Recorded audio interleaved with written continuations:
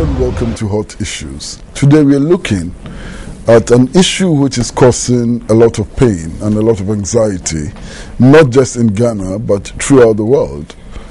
We are talking about Ebola. What is it? What brings it about? How long have we known about it?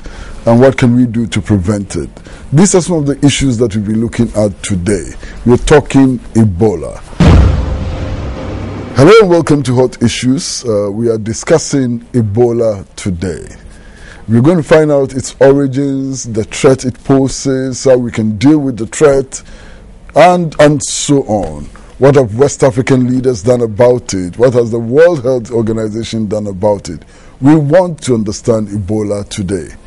And we are privileged, indeed privileged, to have with us in the studio Dr Badu Sarkodie, head of the Disease Surveillance Unit of the Ghana Health Service. Sir, you're welcome to the studio. Thank you very much. Yes, sir. Nice meeting you.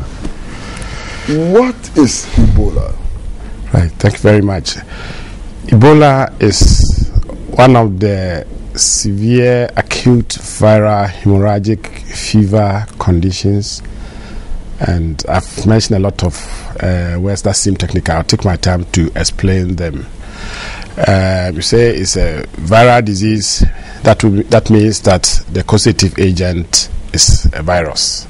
We have germs that cause disease. You have viruses, parasites, and bacteria. But this one, the causative agent is a virus. And you say it's a viral hemorrhagic fever. So as part of its presentation, there is fever and there is bleeding tendencies. These are the key cardinal signs and symptoms of the disease. It's a very severe disease, severe in terms of people that can easily be affected, also severe in terms of the people that get it, the quantum of fatality that come after the people that are affected, and that can lead to massive outbreaks.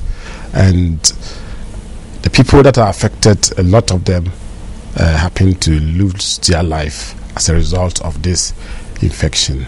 So Ebola, in simple term, is a very severe disease, potential for massive outbreaks, potential for massive fatality, and it's caused by a virus, and for that matter, the name acute viral hemorrhagic fever. The signs and symptoms, I've mentioned a few of them, but then it doesn't start just with the bleeding tendencies. Initially, there may be just constitutional symptoms, general symptoms, as the fever I mentioned earlier, muscle pain, general intensive weakness, body weakness, and some of them may have painful throat. This can simulate a lot of other diseases. Even malaria can present the same, typhoid fever, and most of the febrile conditions may present as such. That will be from about up to 4-5 days.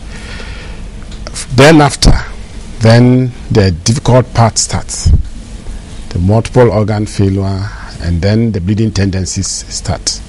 The person may be bleeding from any of the body orifices or body openings, coughing out blood, passing bloody stools, vomiting out blood, and even underneath the skin the person bleeds. So you may see those with fair color, some red patches underneath, and then those dark as we are, then we may see dark patches, big patches.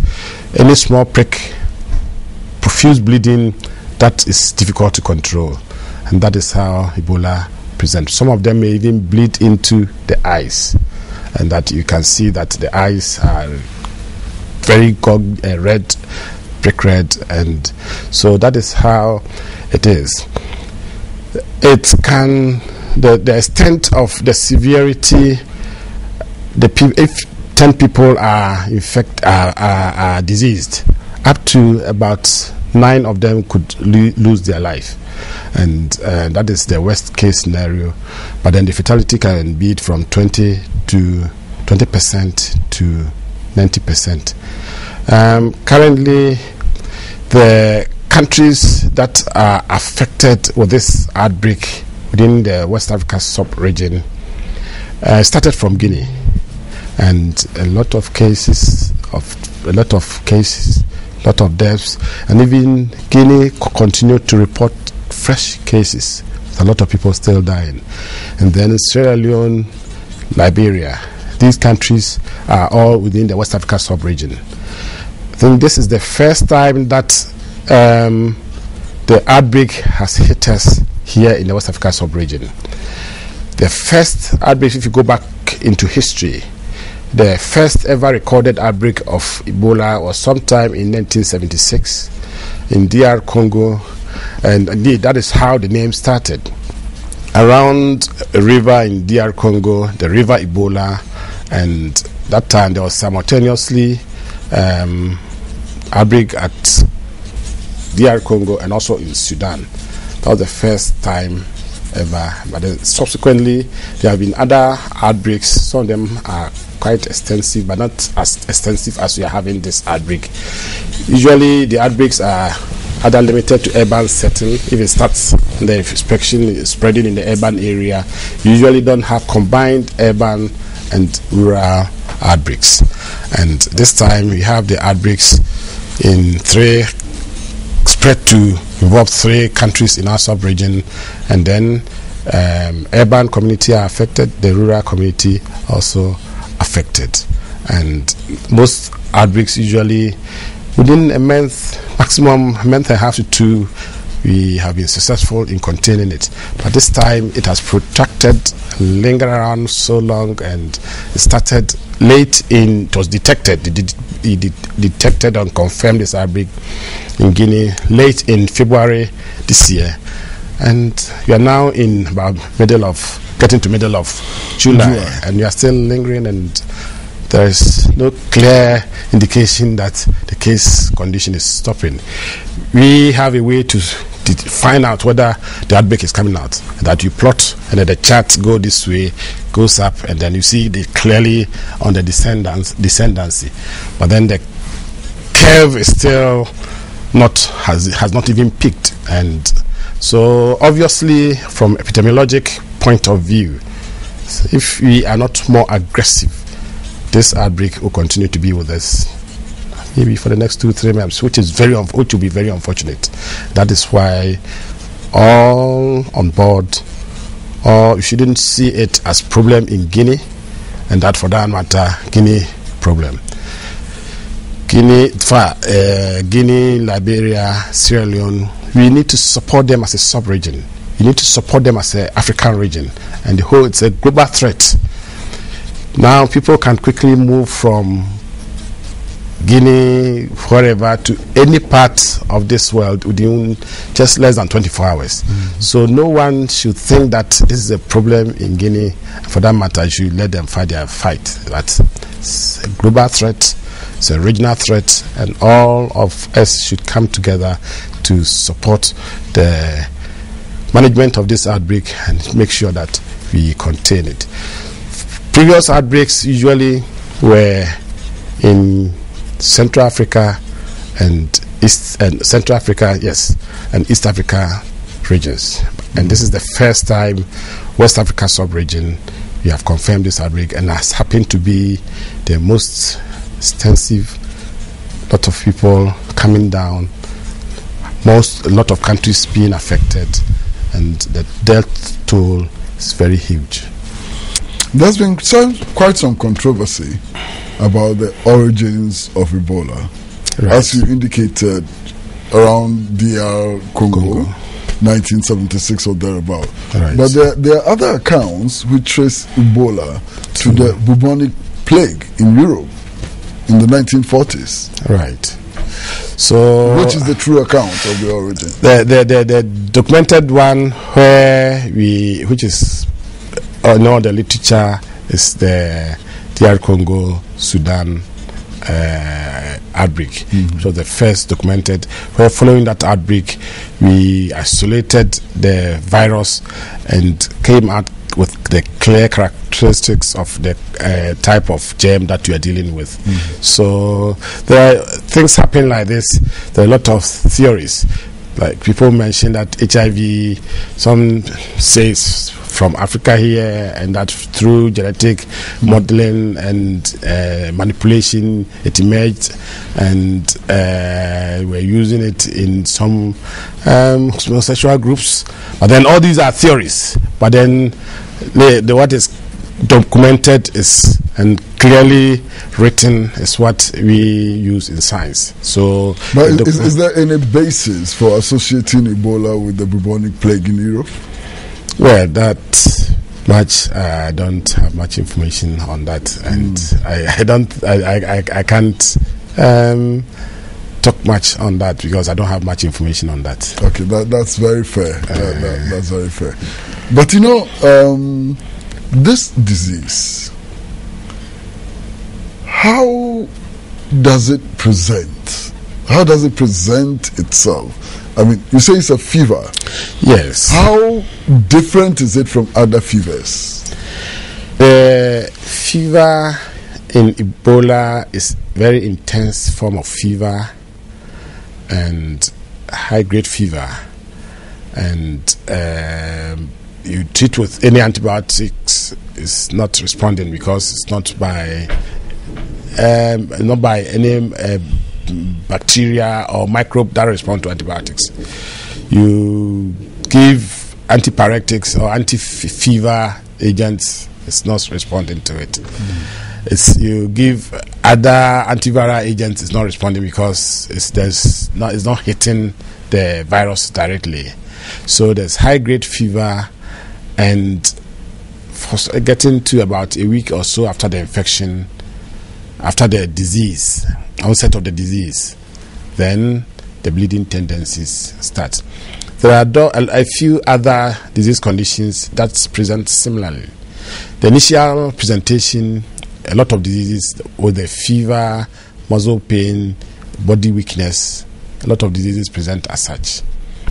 Mention malaria. So at what point would we begin to suspect Ebola? At what point would we then focus attention on Ebola rather than any other condition? Yeah. Right.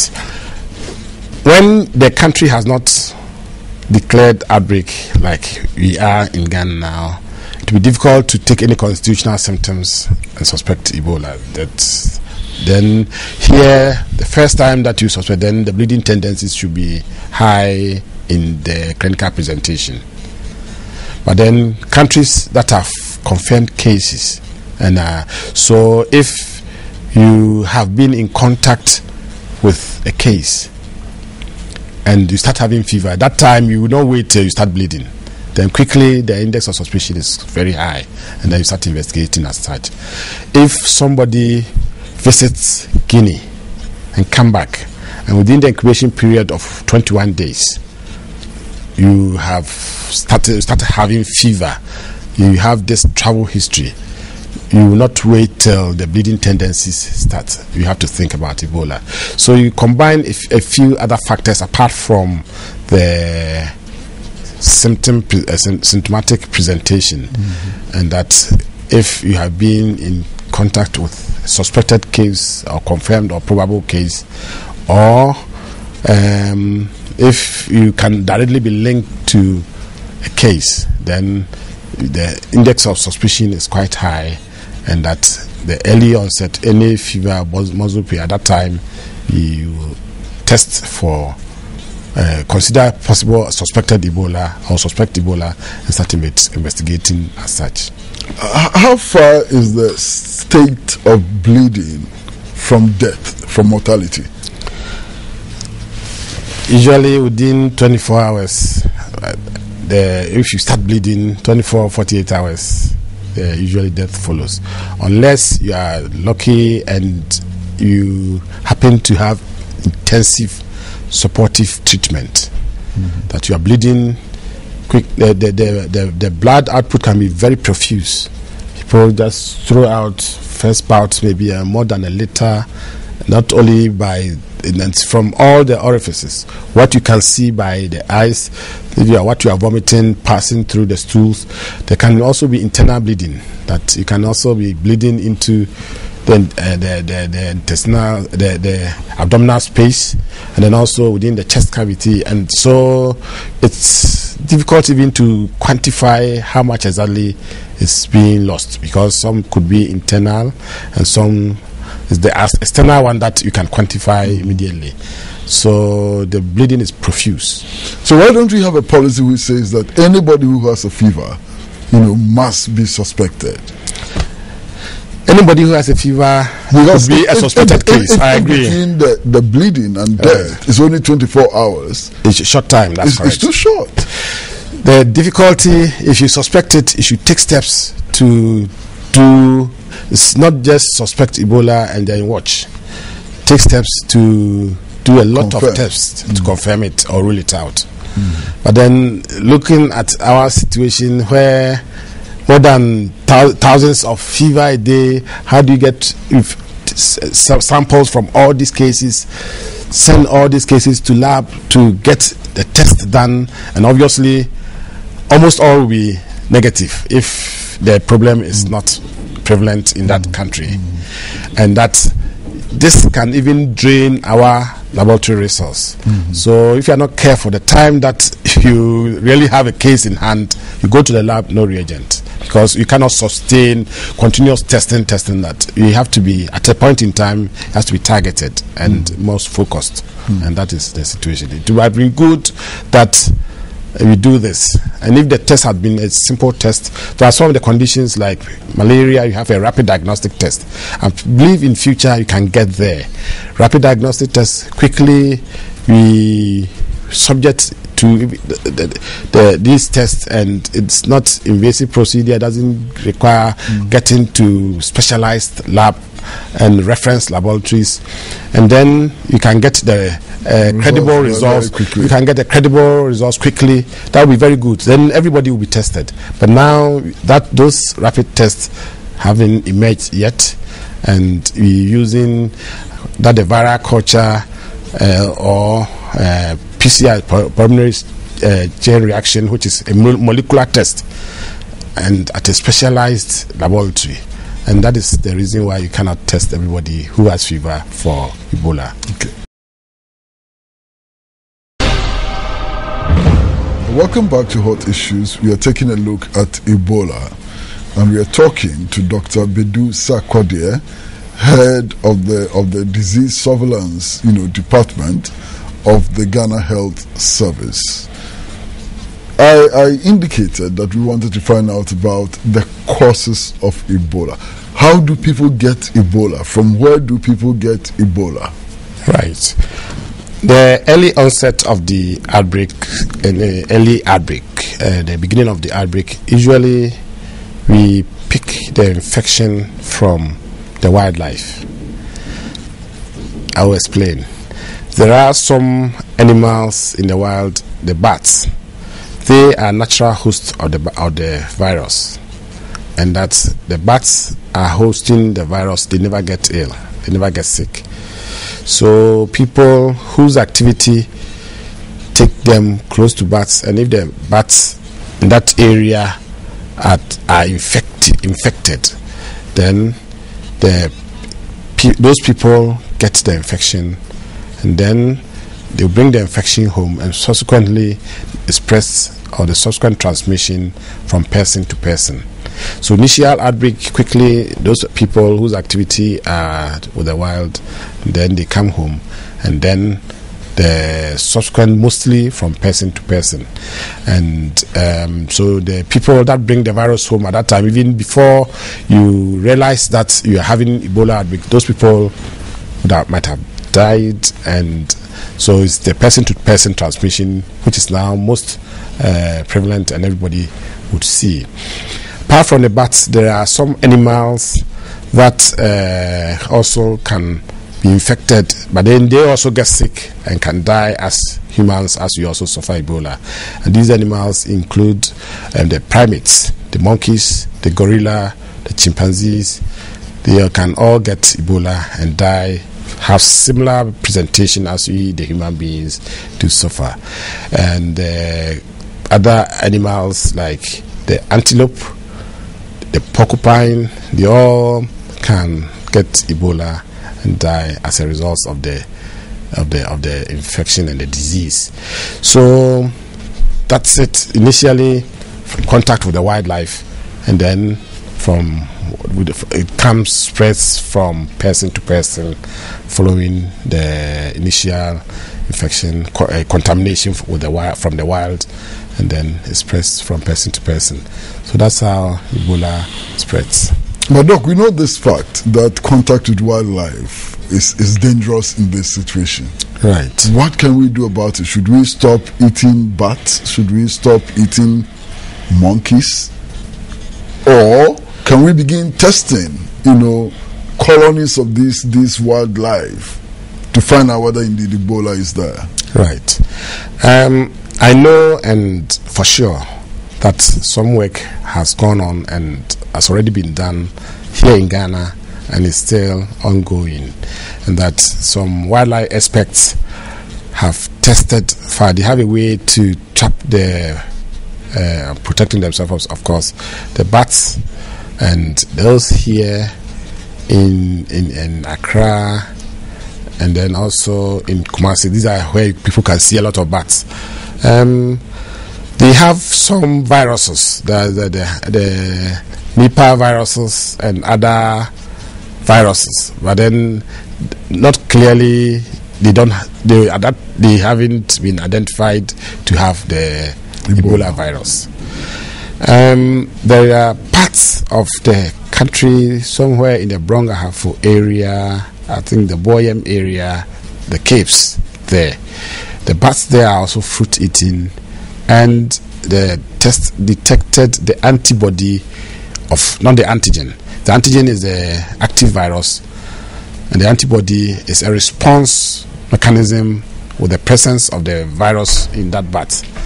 The antibody were detected in a few of them, I think up to about less than 1% anyway, giving indication that these were at point in time infected with the Ebola virus. Because if you are never infected, you will not build an antibody response to the virus.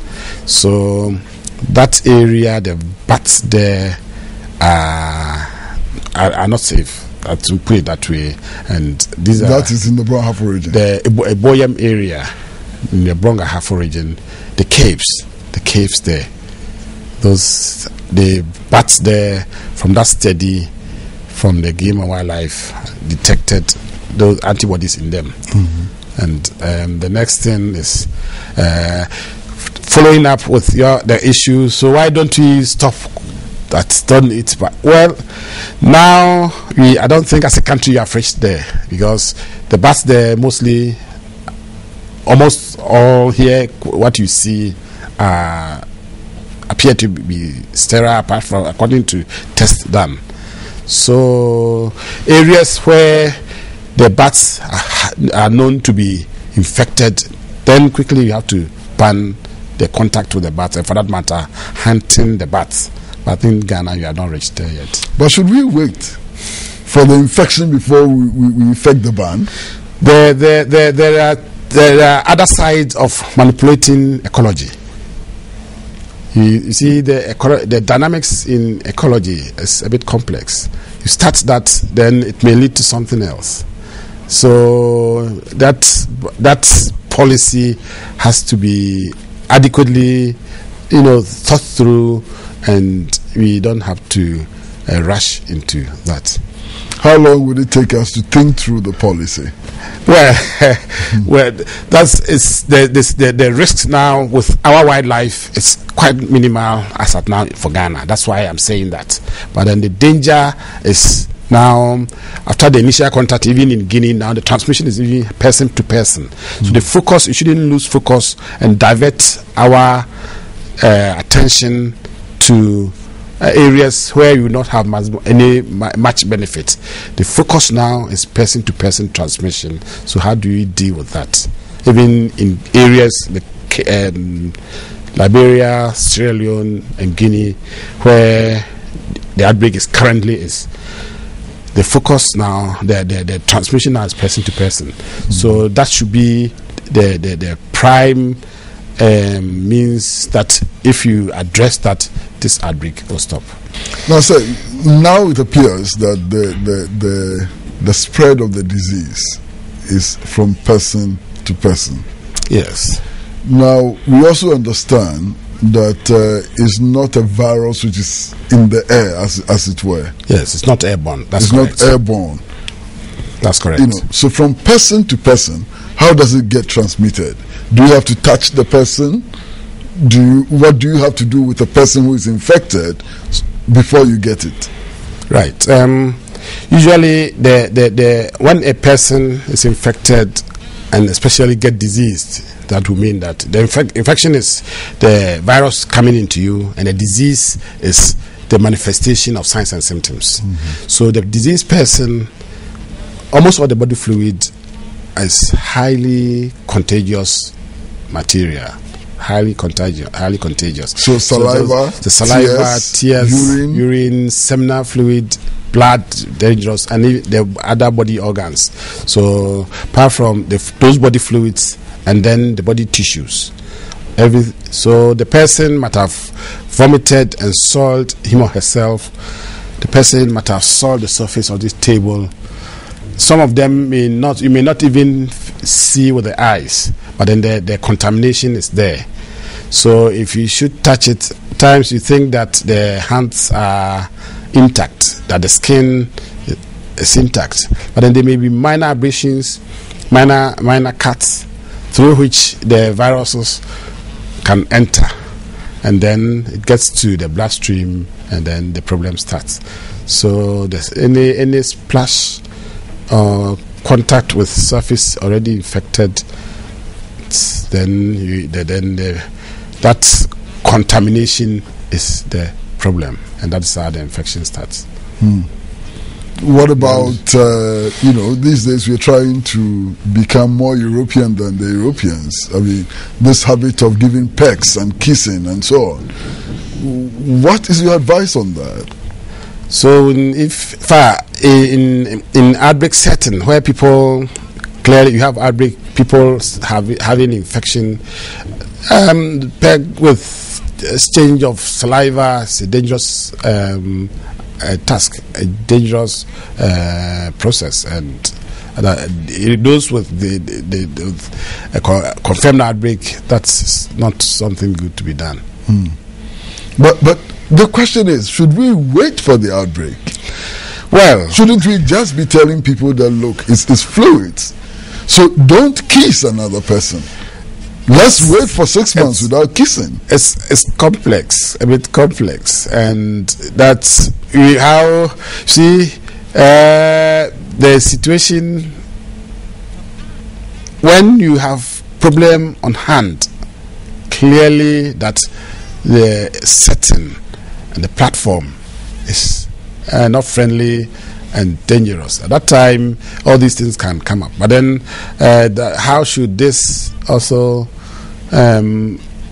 interrupt the social activities in the country? And that will mean, if you say no kissing, including your wife, that will mean that no peg, including your wife. So, if you confirm a first case, then initially, then you have to step up all the various interventions and the processes to contain it. But for now,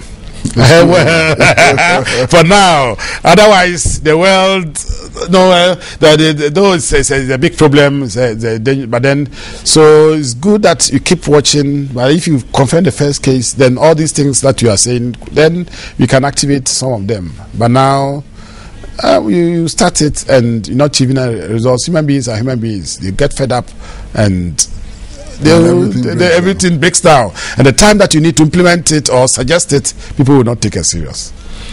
Now, it is said that Ebola has no cure. That's true. And yet, not all the people who get Ebola die. Why? You see, individual differences. Let's take a simple scenario. When there's road traffic accident, Two people, the same bench, same seat, same vehicle, moving same speed. There are some survivors. So people with their make and the resilience of the individual vary. The resilience, something can happen. If somebody slaps me 1 or 2, I'm off. But we may be a stronger one. Some people can face AK and there will be survivors. So though Ebola is a very serious disease that can kill a lot of people, the individual make is one. How does the immune mechanism support these people to go through the infective cycle till the body gets rid of it? That is one. And then usually in the early stage of the outbreak, that is where the death toll is usually high. The support that you receive from the medical system, though you say it's not cure, well, in a way it's correct, but it's not. There's no treatment. It's not correct because the supportive treatment can have some impact on the survival of the person or otherwise. If the supportive treatment is very optimal or maximal, you lose all that you are losing, you support you, and that all that you require for replenishment or for resuscitation you receive. We're talking basically about blood transfusion, the IV fluids, infusion of more fluids, and basically that. So if you are losing too much blood, you are transfused. If you are losing too much fluid, you are infused. And then, how timely do they start? Because if you start too late, people don't report early, and it starts late. The support comes late, depending on the time the person reported. At that time, there have been multiple organ damage. If it starts that way, you are starting at the time that a lot of the organs have already been damaged, and probably to the extent that you can not be repaired, then it's unfortunate. Then, irrespective of whatever we would do at the health setting, then the person might pass on. So depends on the individual survival, individual body mechanisms, how resilient the person is, building body antibody response to the infection, and then the support systems that the person will receive, depending on the facility that you are. If the very experienced people know what they are about, and then giving you maximal or optimal support, then at least there's chance for survival improves.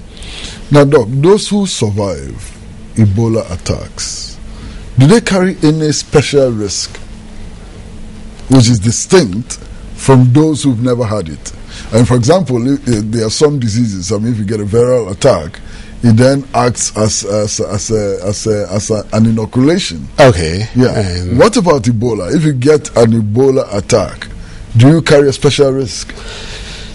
The attack, see, you have the attack, and then even after the person has recovered, people that have survived, they've been followed up, and up to more than 2 months, more than 60 days, some of them, the body fluids still have the virus. So if somebody survives the disease, 21 days. It's not the 21 days is the incubation period, the time of infection to onset of signs and symptoms. You can go through the disease cycle, that initial fever, bleeding tendencies, you survive the bleeding, and then you may recover.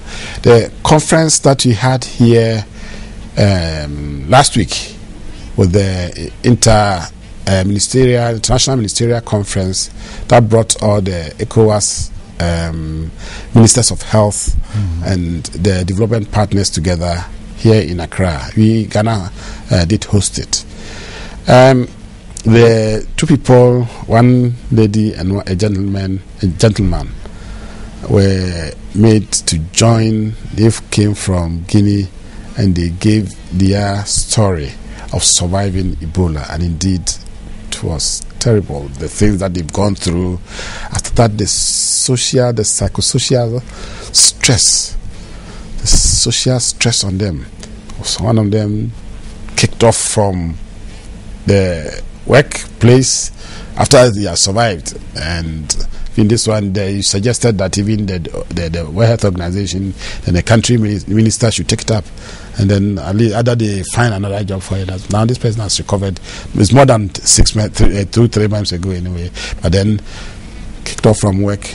They were about 6 in family and only 2 survivors.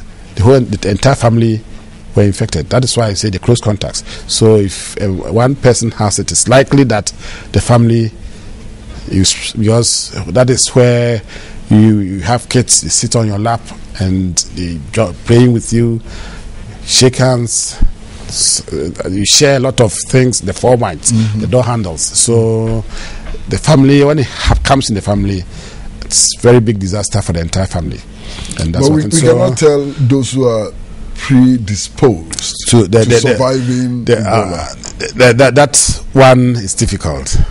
So it has to hit you, and then exactly that. So with time, further studies, then the features of the survivors, then they will be documented, and people will study into it, and then these are the characteristics of individuals that, in a way, was determine the higher or lower chance of survival.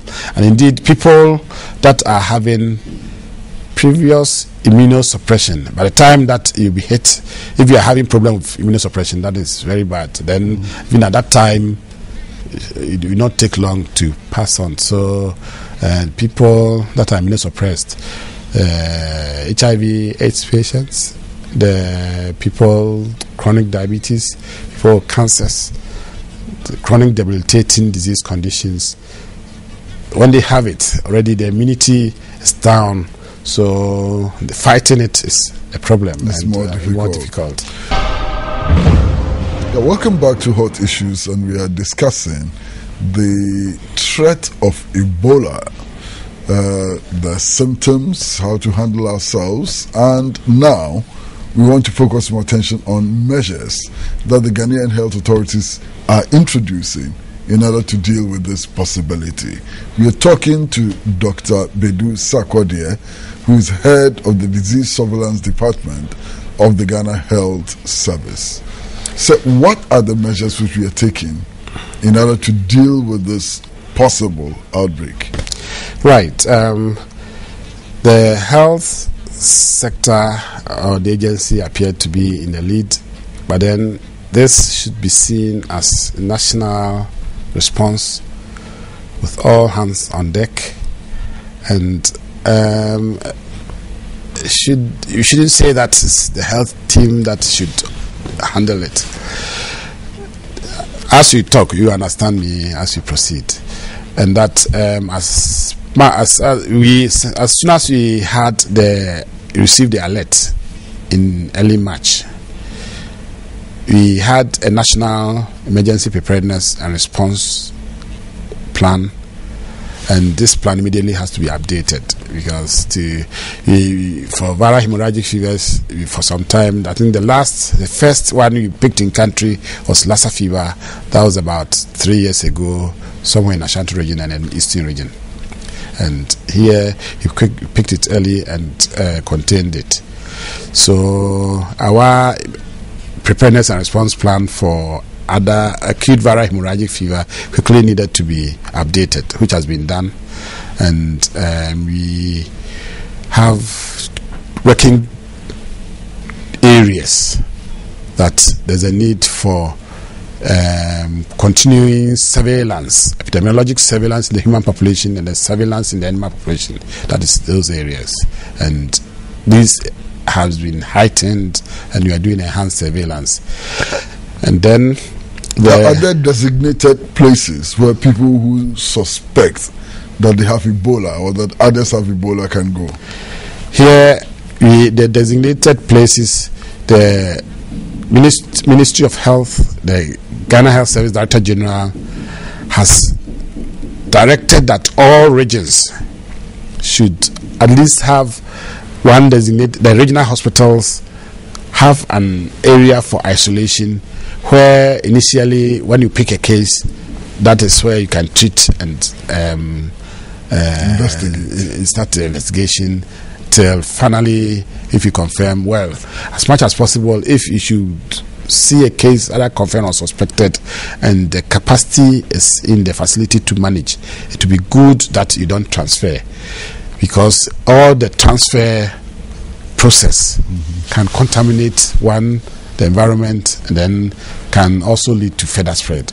So that is one. Two, so back to the question, designated place, the regions, in fact, we have had as a country, this is the 15th suspected case that we are investigating.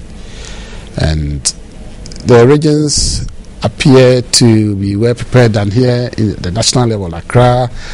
The areas that we have designated, 137 military hospital, but the preparation for isolation, to be honest, is not optimal. And you need to take steps.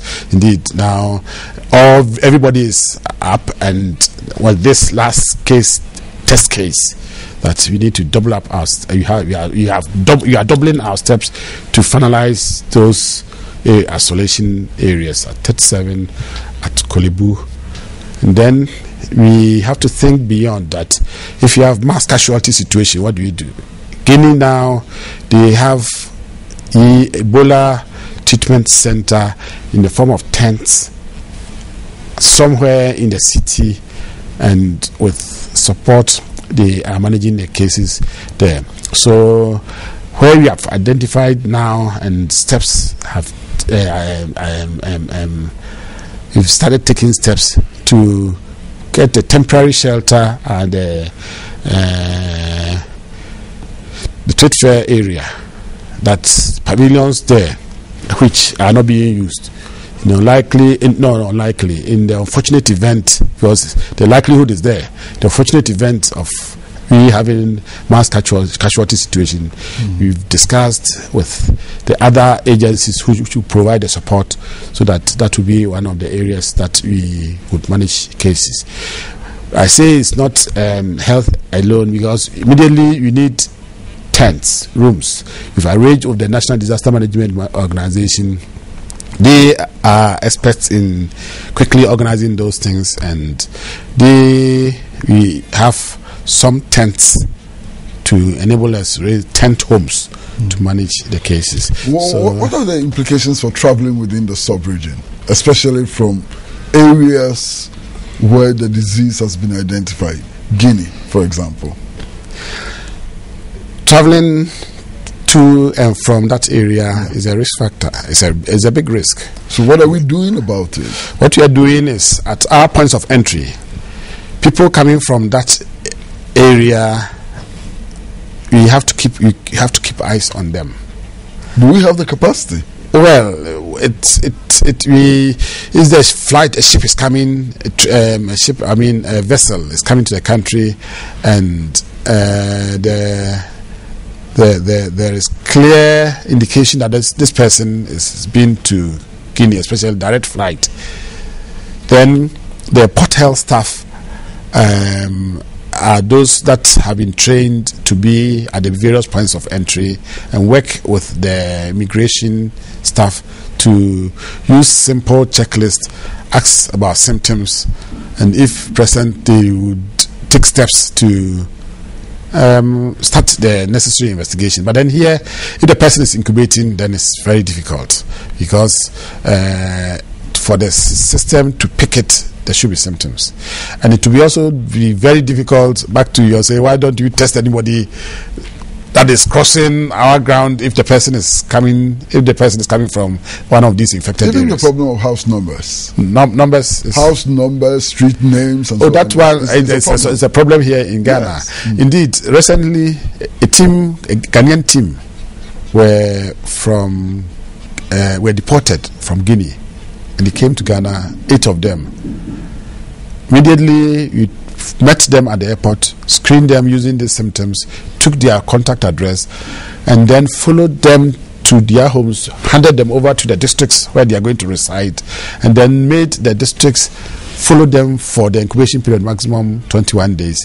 Luckily, none of them became diseased. But there were only 8. If there were 500, then that would be very. These are the issues that. So at times it's easy when it's handy numbers, but you can have a very nice proposal and theories, but then things that can be overwhelming are things like numbers that you are talking about.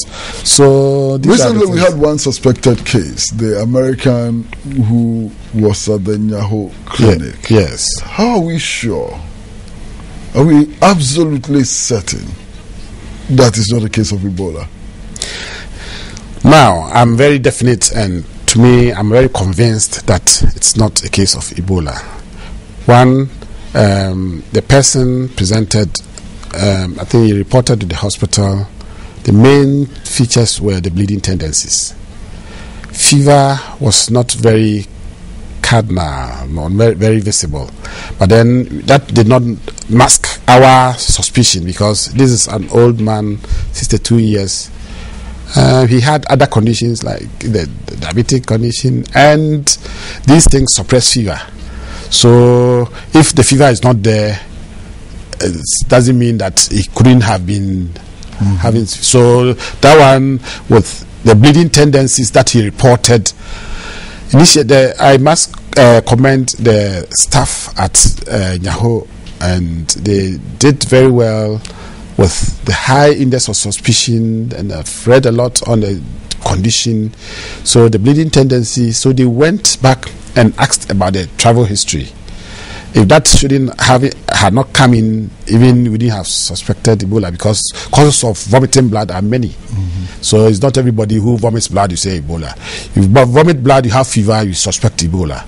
This one, vomiting blood, no Ebola. Then the doctors, the medical team inquired into travel history, and he had been in Guinea for about 3 weeks, came to Ghana on the 10th of June or so, and then about almost a month later, he started vomiting blood. He rushed to the hospital, and so went quickly. It was one Sunday morning, not Saturday. Sunday, we had the information that this man is being investigated with bloody vomiters, and then passing bloody stools, and the travel history of having gone to Guinea. So quickly, that same day, weekend, but we still had to take steps to reach them. So let's investigate and find out what he's doing.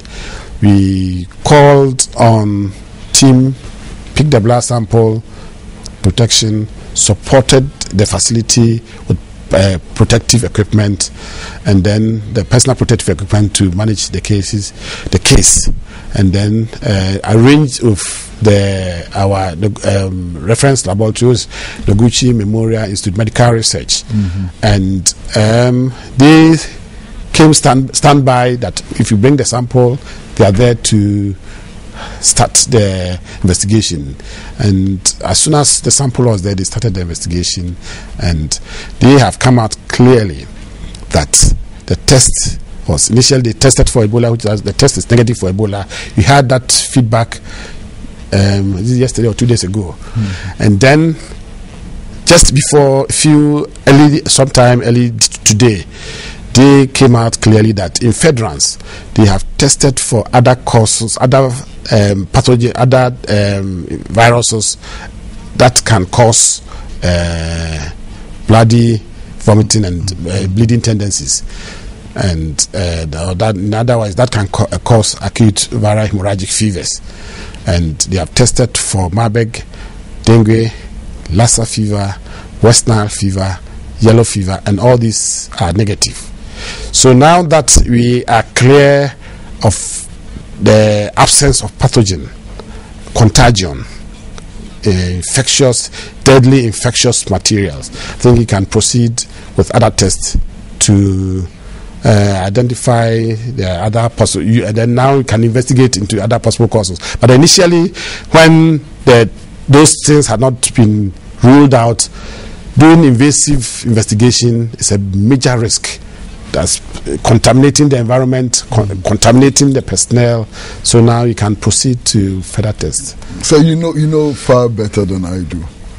But as a layperson, right, there are times when you have malaria and the tests are done and no parasite can be found in the bloodstream. Right. And the doctor say that it's in the spleen. Could it just not be possible that the test we have now may not be able to detect the virus at all times? The test that we do here at Noguchi is a PCR, which is a molecular test. And that is highly sensitive, it's highly specific. And that is being done by well-trained, committed, professional staff that show a lot of professionalism, who are particular about quality issues, and then they have good track record and are meticulous in their work. So now Ebola, the molecular test is the test that you use to say that this is your father or this is not your father. It's the same PCR. If this test can go this far, so that's very difficult for this test to fail us. So but then the likelihood of this test failing is the best we have. It's the best we have for now. But could the best still not be short of the optimum? Early in the onset, if that's the initial stage when there's not much infection and the viral load is low, possibly. But then, if to the extent of bleeding and the bleeding is due to Ebola, it will show. Okay. Doctor, thank you very much for coming. Most welcome. It's been a pleasure talking to you.